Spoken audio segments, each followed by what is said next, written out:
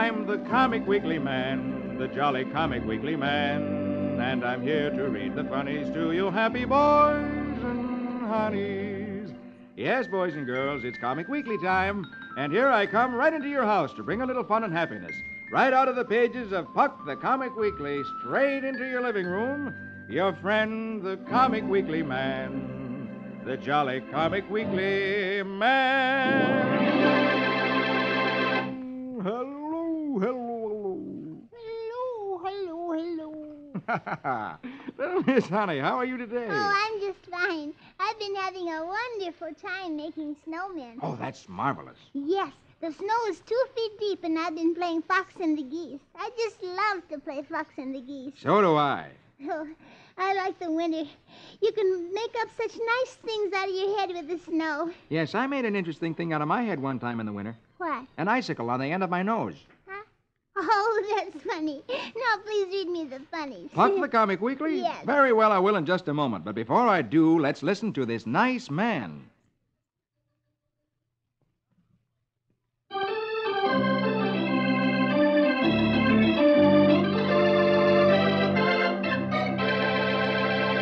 Now, here we go with Puck the Comic Weekly. And on the first page... Oh, Hopalong, Cassidy. And we'll read Hopalong Cassidy right now. Magic words for the music, please. Very well, my lady.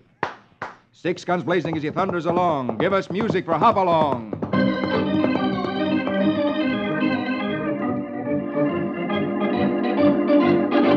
Hoppy has been captured by the outlaw gang, headed by a girl named Calico. The gang has been operating a mine, and Hoppy has been put to work underground in the mine. As Hoppy works, he looks up, and he sees Calico standing on the other side of the little dump car. Hoppy says, "Well, I figured you'd be showing up sooner or later, Calico." Calico tells him that she can use a man like him, and she offers him a place in her organization. First picture, next row, she tells him to write a farewell letter to his Bar 20 friends, telling them that he won't be back. She tells Hoppy she can't risk having a search party show up looking for him. Hoppy realizes that this might be one way of outsmarting Calico, so he tells her, "Calico, you've just taken on a new hand."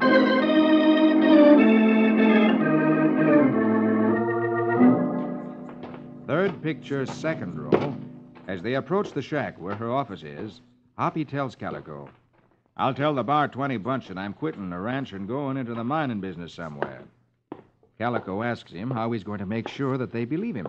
Last picture of the row, Hoppy picks up a handful of pyrite dust from the desk, which is what they've been mining, and he says, "I'll enclose a sample of pyrite dust as proof."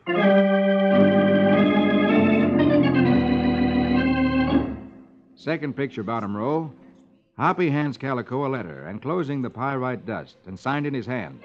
Calico thanks him, then smiles coldly, saying that at last she has him in her power, that no one will come here looking for him now. Hoppy asks, "What do you mean?" Calico's henchman holds a gun on him last picture, saying, "You just writ your own death warrant." And Calico says, "Take him away, Bullwhip. I have an important letter to mail." Oh, that was a mean thing to do, to get Hoppy to write that letter by a trick like that. Yes, you just can't trust thieves. No. Now will they kill Hoppy? Well, it looks like they're going to try to. Oh, and there's so many people around that mine. I don't know how Hoppy's going to escape from them. Well, next week we'll find out about that. Now what? Well, now could we please read Prince Valiant? Certainly. Let's turn over the page. And there, on page 3, is Prince Valiant. Oh, and last week it was so romantic. Indeed it was, because Black Robert and Sir Reef Hook are at war with each other. And Sir Reef Hook had captured Black Robert's son and tied him to a stake right inside of the enemy. Yes, he'd hoped that Black Robert would surrender when he saw that his son was captured. But instead, he attacked it. And then Sir Reef Hook's beautiful daughter chained herself to the stake, too, because she was in love with Adrian. That's Black Robert's son. And then the battle stopped, and Val cut the two lovers loose from the stake. And now please read so we can see what happens next. Very well. Here we go with Prince Valiant and the days of King Arthur. Hackett, Brackett, Grey Malkin, and Quince. Music romantic for a fair, fair prince.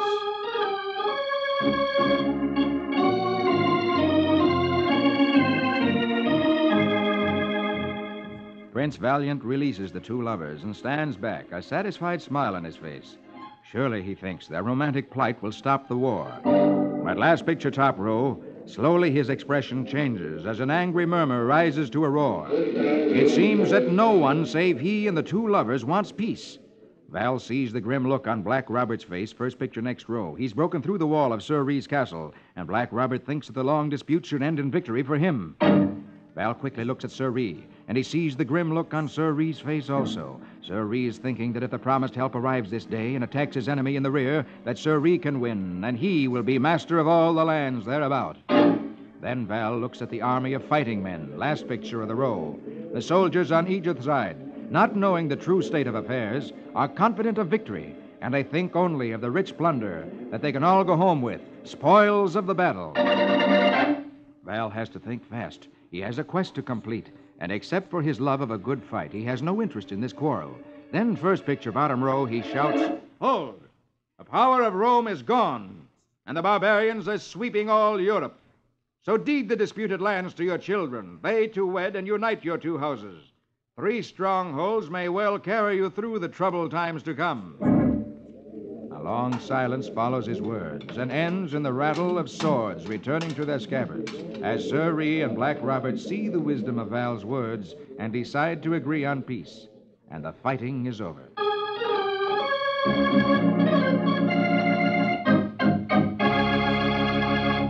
Does that mean they aren't going to fight anymore? That's right. Val has shown them that a huge army of cruel men are going to attack their land soon, and that Black Robert and Sir Ree will be wiser to be friends and stick together and defend their land. Oh, I'm glad Val settled things so nicely. I like people to have peace and live happily ever after, especially when they're in love. So do I. Now? Now would you please read me Flash Gordon? I certainly will. Let's go over the page past page 4. Past the Lone Ranger on page 5. Turn over that page, and there on page 7 is Flash Gordon. I've been so worried because that mean old wizard is going to attack Flash and Dale and Queen Suni. They're in the cave. Yes, they're in the cave where Prince Fino and his men have been manufacturing metal weapons, which is against the wizard's law. And the wizard wants to destroy Flash and Dale and Suni so that he can be the ruler of the planet. And he's had some special machine brought up that's supposed to melt the earth even. Yes, so let's read and find out if that really happens. So here we go with Flash Gordon. Riga-riga-doon-doons, ask-a-matash. Let's have music for Heroic Flash.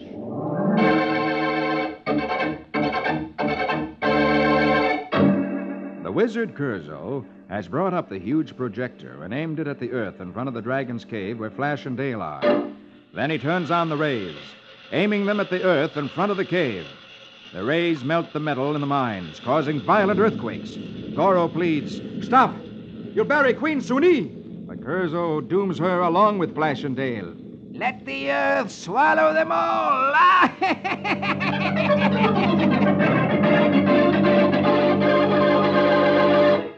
Meanwhile, last picture, top row. Dale and Flash see the entrance of the cave crumbling in upon them. Dale is sure they're going to be buried alive, but Flash leads the way deeper into the smuggler's caverns. He warns, "The exit tunnel is caved in. We must find another way out before the ray crushes us all." First picture, bottom row, the cave's end at an underground river that ran the smuggler's power plant.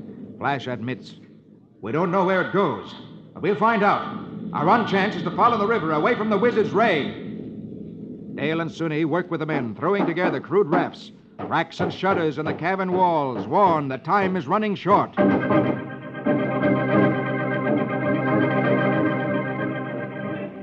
In a short time, Flash and the rest are on their rafts, last picture, seeking to escape by the way of the underground river.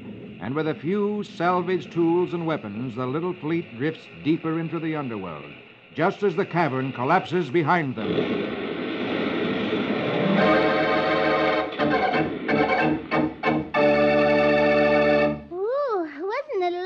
They found that river in the back of the cave? It certainly was. Maybe if the river is long enough and they can travel fast enough, they can come out far from where the wizards are. Yes, and maybe then they can think of some way of fixing that old wizard good. Well, let's hope so. And we'll find out next week in the River of Peril.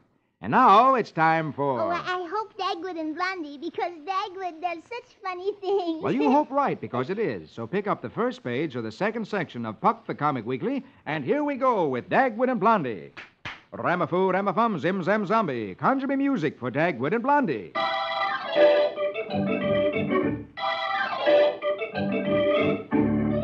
Dagwood has borrowed a neighbor's ladder to repair his radio aerial on the top of his house. And he's returning the ladder, saying, Well, thanks for the use of your ladder, Mr. Brump. I repaired my aerial. Mr. Brump replies, Well, you're welcome, Dagwood. So Dagwood walks back home. Just as he's about to go into the house, Blondie looks up on the roof and exclaims, Dagwood, you left Daisy up on the roof. Dagwood looks up and sure enough sees their dog Daisy sitting on the top of the roof looking quite nervous. Dagwood dashes back to Mr. Brump. And last picture top row asks him, Oh, Mr. Brump, may I borrow your ladder again? Mr. Brump replies, Well, I just loaned it to Mr. Swabbly. The storm wrecked his aerial, too. So Dagwood dashes over to Mr. Swabbly's house. And first picture next row, seeing Mr. Swabbly's up on the roof, says, Well, I'll just borrow it for a moment while he's working on his aerial. So Dagwood takes the ladder and walks off with it. At this moment, Mr. Swabbly, who is through working on his aerial, begins to crawl backwards down the roof on his hands and knees without looking where he's going, to where he's sure the ladder is. When he gets to the edge of the roof, suddenly... Ow! He's fallen from the roof to the ground. A moment later, Dagwood has put the ladder against his house and has climbed up to the roof. All of a sudden, last picture of the row, he feels the ladder pulled away from the house and finds himself in the air with nothing to hang on to. And he looks down and sees Swabbly and shrieks, Hey, quit pushing that ladder! Mr. Swabbly snarls, Well, you took it from under me. and drops the ladder, No! sending Dagwood head first to the ground. Mr. Swabbly stands there shrieking with laughter. Dagwood leaps to his feet, and in a second, Swabbly and Dagwood are swapping bumps, punches, and kicks, snarling at each other like two dogs. Mr. Brump comes running and hollers, Hey, quit fighting over my ladder. and he picks up the ladder. Last picture of the row is the two men stop fighting, and he walks off with it saying, Just for acting like hoodlums, I won't let either of you use it. and Dagwood peevishly calls after him, Oh, keep your old ladder! and when he sees that Mr. Brump is really carrying the ladder off, Dagwood leaps to his feet, first picture bottom row, shakes his fist at Mr. Brump and hollers, Keep it! Keep it! I wouldn't borrow it again for $1 million! Keep your old ladder! Then he starts to go into the house when Blondie points to Daisy, who is tired of waiting on top of the roof. And Blondie says, You forgot about Daisy. She's still up on the roof. and Dagwood exclaims, Oh, my goodness. and a moment later, there is a knock on Mr. Brump's door. When Mr. Brump opens the door, he finds Dagwood standing there. And Dagwood sweetly says, Oh, Mr. Brump, may I borrow your ladder? Isn't that funny? When Dagwood told Mr. Brump he wouldn't borrow the ladder again for $1 million. And then just a minute later, he's asking him just the sweetest pie if he can borrow the ladder. He certainly looks silly. Yes, but look at Mr. Brump. And listen to him. He's mad. Oh, let's get away from here quick. Very well. Let's get down to where Roy Rogers is. And here he is right below Dagwood and Blondie. And I'll read that in just a moment. But first, here's that nice man again with something interesting to say.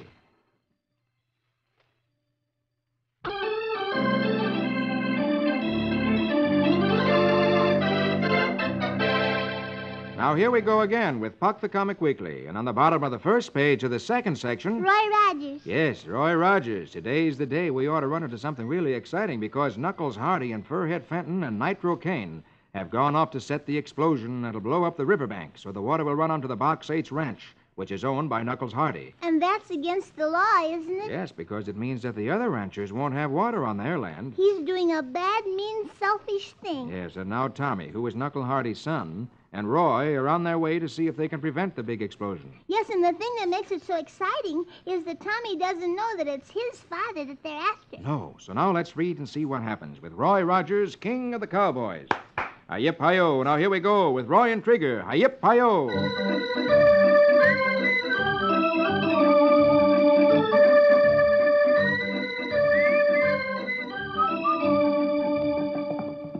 Roy and Tommy gallop along the trail leading to the river. Tommy says, Hey, this trail brings us out at the top of the falls, Roy. Roy replies, Good.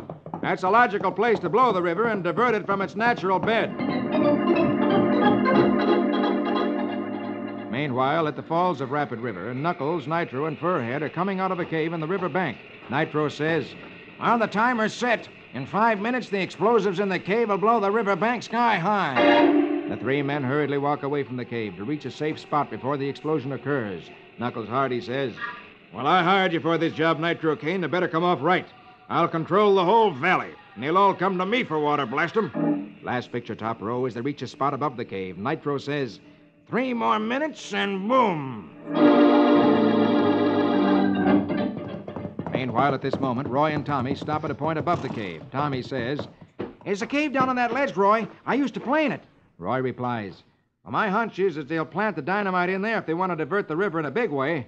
So they head for the cave to look around, unaware that the explosion is almost ready to go off. Suddenly, Tommy slips, almost falls over the cliff into the river, calling, "Help, Roy, my foot's slipping." At this moment, Furhead Fenton, some distance away, exclaims, Hey, look, it's Rogers and your kid, Mr. Hardy. Yeah, the blower boy slipped to the ledge. Knuckles replies in horror, He'll be blowing up in the river. Kane, do something to stop it, quick. Nitro says, Well, it's too late now, Knuckles. She's due to blow. Knuckles replies, Let go, I gotta help my boy up there. Tommy, look out! Dynamite in the cave! Ooh, this is so exciting. I won't have any fingernails left. This is a tense moment. Well, my, what can Roy possibly do? He's right on top of the explosion. Well, let's hope that Knuckles Hardy calls to Roy and tells him where the explosion is so Roy can disconnect the fuses. Oh, I can hardly wait to find out. Well, I'm afraid you'll have to. But in the meantime, let's go over the page past Jungle Jim, across to page 3, and there is Barney Google. And under that is Uncle Remus. And, of course, you're not interested in that. Oh, I am so. You know I am. I just love Brer Rabbit. Oh, well, pardon me. Let's stop right here, then, and I'll read Uncle Remus and his tales of Brer Rabbit. Say the magic words with me. Hippity-hoppity, make it a habit to give us music for old Brer Rabbit.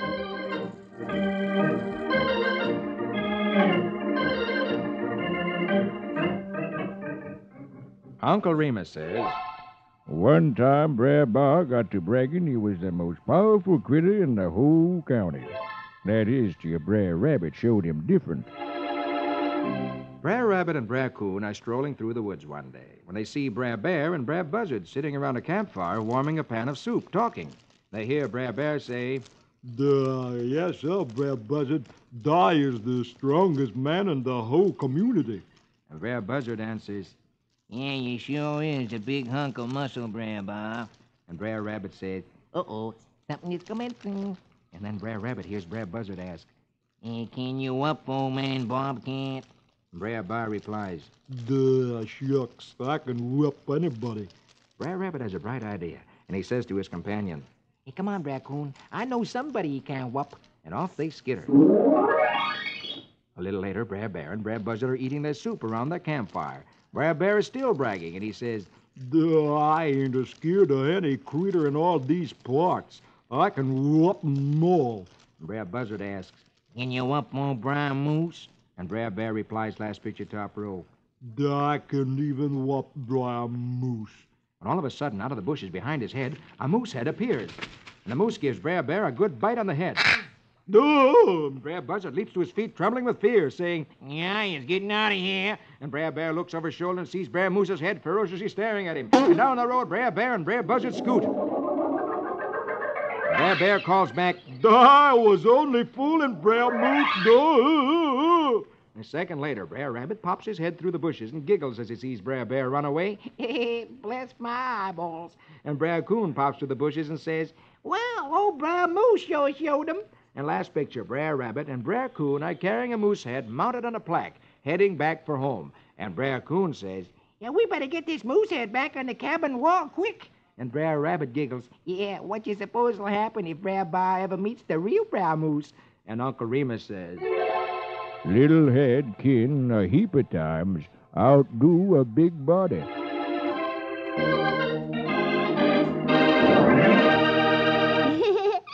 Wasn't that funny how Brer Rabbit fooled Brer Bar? Yes, they took a head of a moose that was mounted on a plaque off the cabin wall, sneaked around the bushes where Brer Rabbit was sitting, And then they stuck their head through the bushes, and Bear only saw the head, and he thought it really was Bear Moose. Yes, Brer Rabbit certainly knows cute tricks. Yes, he certainly does. Well, now let's go over to the last page and see what new development has taken place with Dick, who was with George Washington in the early days of America. Oh, and a very wonderful thing happened last week.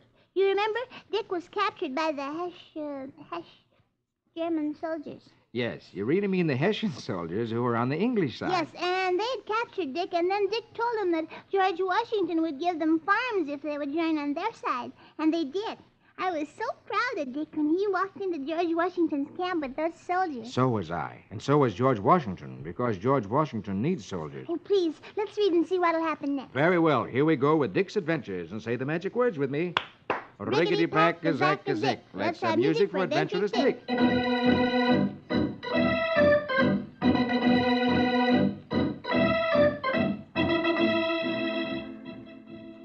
To make certain that the Hessian soldiers are not up to any trickery, Washington has put them under guard.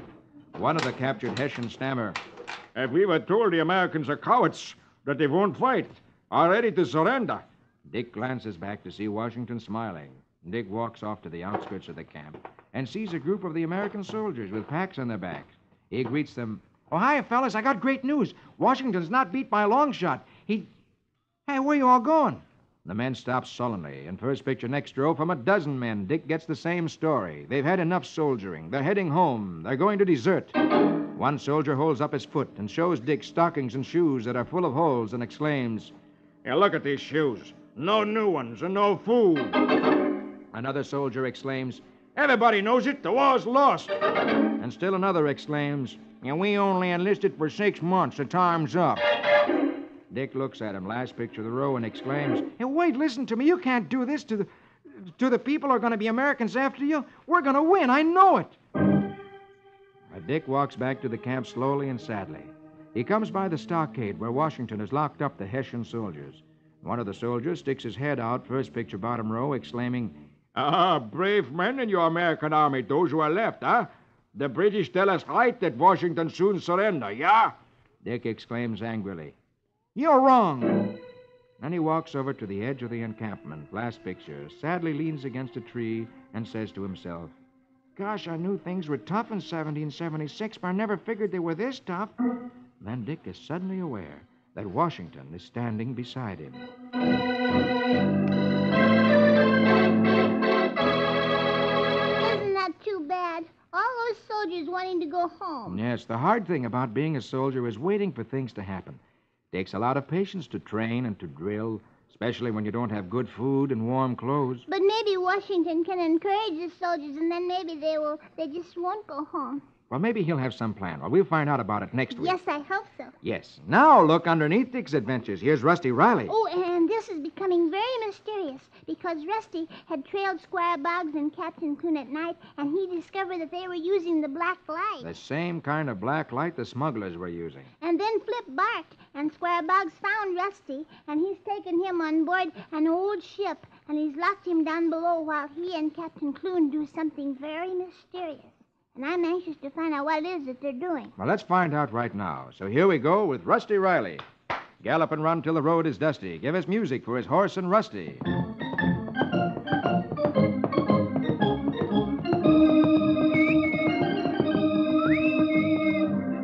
On the wharf, Captain Clune and Squire Boggs quickly work, storing away some mysterious cylinders which have been attached to the lobster pots markers by the smugglers, and which they've pulled out of the water. Meanwhile, second picture, below the deck, inside the old schooner Hawk, Rusty is looking out a window, and he says, Golly, Squire Boggs told me to watch from this window, but I don't see anything. There's nobody down there. Rusty decides to try to get out, so he climbs up to the hatch. He tries to open the hatch, which is a door to the deck. And he exclaims, Gee, I can't budge this hatch cover. Golly, they've locked me in.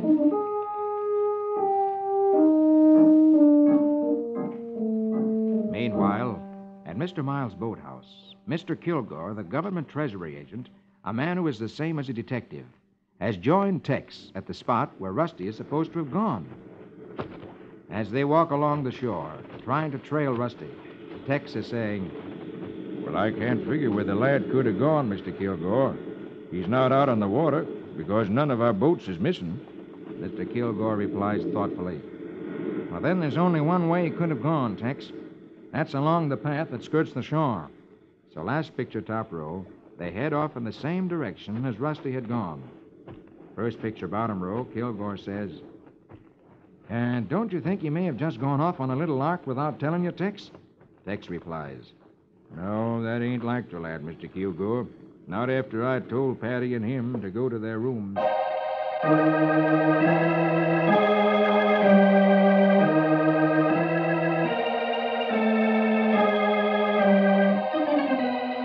At this moment, Rusty, who is looking out the porthole of the old schooner Hulk, suddenly says to Flip, "By golly, there's a rope hanging down from the deck. I believe I can reach it." He reaches out and gets the rope, pulls it in through the porthole, and then says to Flip, "I got it. Now to fix a sling for you, Flip. A loop under your front legs." And he ties the rope around Flip, then lifts Flip out of the porthole and slowly lets him down to the ground below, saying, "There you are, Flip. Now wiggle loose like I taught you." And last picture, Rusty climbs out of the porthole and, curious to find out what Captain Clune and Squire Boggs are up to, says, "Well, now that Flip is safe, I think I'll try to climb to the deck."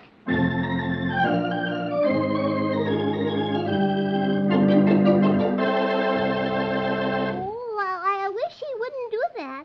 I wish he would go down to the ground, too, and then slip away so that he would be safe. Yes, because if Squire Boggs and Captain Clune find out that Rusty discovers that they're in with the smugglers, you never know what they might do. Oh, I certainly hope that Tex and Mr. Kilgore get there soon. Well, we'll find out about that next week.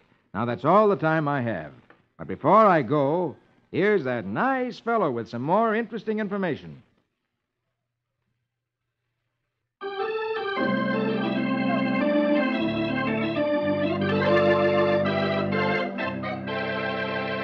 Well, honey, and all you boys and girls, I gotta go now. All right, Mr. Comic Weekly Man, but I'll be waiting for you next week. Okay, that's a date, and a date with all you boys and girls. Be sure to meet me with our little friend, Miss Honey, next week when I read Puck the Comic Weekly. For I'm the Comic Weekly Man, the jolly Comic Weekly Man. I'll be back to read the funnies to you happy boys and honeys. Don't forget, boys and girls, see you all next week. Your friend, the Comic Weekly Man, the jolly Comic Weekly Man.